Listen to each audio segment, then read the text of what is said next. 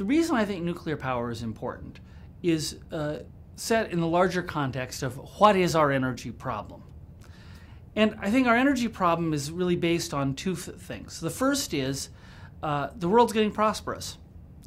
Everybody on Earth wants to have the lifestyle that we have in the developed world. You know, most parts of the developed world use between 5,000 to 10,000 watts of power per person. That's all forms of energy, fuel and so forth, as a watt equivalent. The developed world uses maybe a tenth that.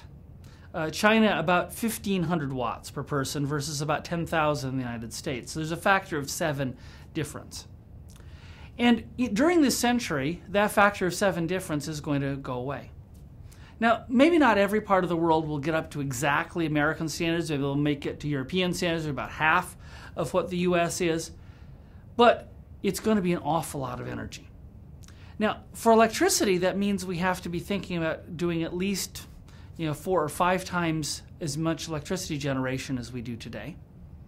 But as we start using electricity for transportation with electric cars or other vehicles, as we start the process of moving to a carbon-free society, we could actually need to build a lot more. Today in the United States, we only use about 1,500 watts per person of electricity. The rest of those watts come as oil, as gas, as coal, in other forms. So to get those non-electrical parts up, we have to increase our electrical generation capacity in the United States by maybe a factor of 7. So you start tossing factors of 7 around, and the world could be in for an enormous amount of energy demand. That's really a very different picture than many people have. They think of the world as being about a static demand and, oh, we'll save a little bit here with conservation, we'll save some here with renewables.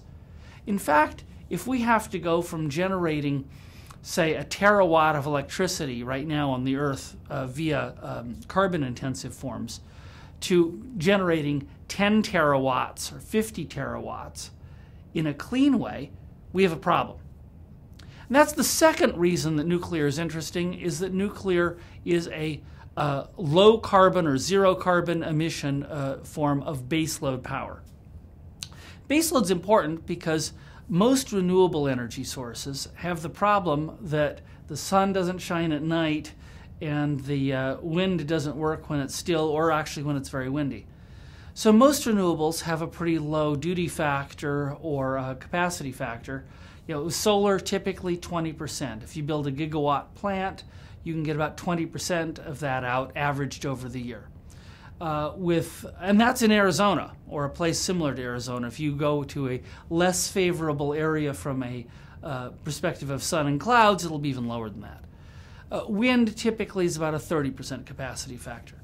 What do you do when you don't have the wind blowing or the sunshine? Well, that's when you need baseload power to back it up. Today, that power is typically coal or natural gas. And both of those sources just emit too much carbon. It's this carbon thing that really makes the growth picture complicated, because we don't have any renewable schemes that work in a baseload fashion. We also have some pretty significant cost issues with renewables. So what's the answer? Well, one answer would be a miraculous new technology. A miraculous kind of battery actually would go a long way towards solving some of our problems, because they would let us make power during the day when the sun is out or when the wind is blowing and save it up. Unfortunately, batteries don't work well enough for that today, and there's no prospect in the immediate term to get there. Maybe someone will have an idea, and I think that hopefully a lot of folks are trying. So if you look back and say, well, what does work in a carbon-free baseload fashion? The answer is nuclear. But today's nuclear has got a couple of issues. It has some cost issues. It has some perceived safety issues, some waste issues, and some proliferation issues. So nuclear is great except for all that.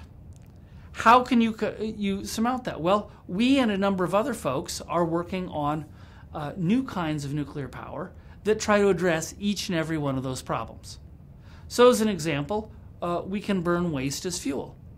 We can take either spent fuel rods from conventional reactors, or depleted uranium left over from the enrichment process, again from conventional reactors or even military purposes.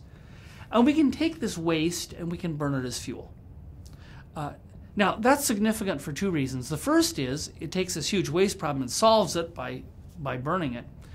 The second is we have mountains of this waste already. Literally, we were going to put a bunch in a mountain in Nevada till that got stopped. But collectively, the world has so much uranium that could otherwise be used.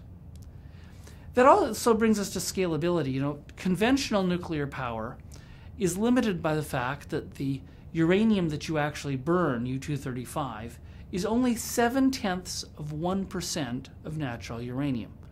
The rest is U-238 that you have to separate off, and it becomes waste. In order to scale our energy up by a factor of 5, 10, 50, as we're going to have to do, we're going to need a lot of whatever the power source is. So if you used conventional reactors, you'd run out of uranium. Now, people have known that for a long time, so they've planned on saying, let's use something called a fast reactor or a breeder reactor. They're very complicated and they have a whole variety of their own issues. That's why we came up with our TerraPower reactor, which burns waste as fuel. It's also significantly simpler. We think it's much safer, and it has very reduced proliferation risk. Now, I can't promise you that that's the only approach that will meet that. Our company is also working on a variety of other areas. We're working on trying to improve renewables. We're working on sources of energy that are quite different than nuclear. But nuclear today has got to be part of the mix because it's the only thing that's proven to actually work as a large-scale, carbon-free baseload power source.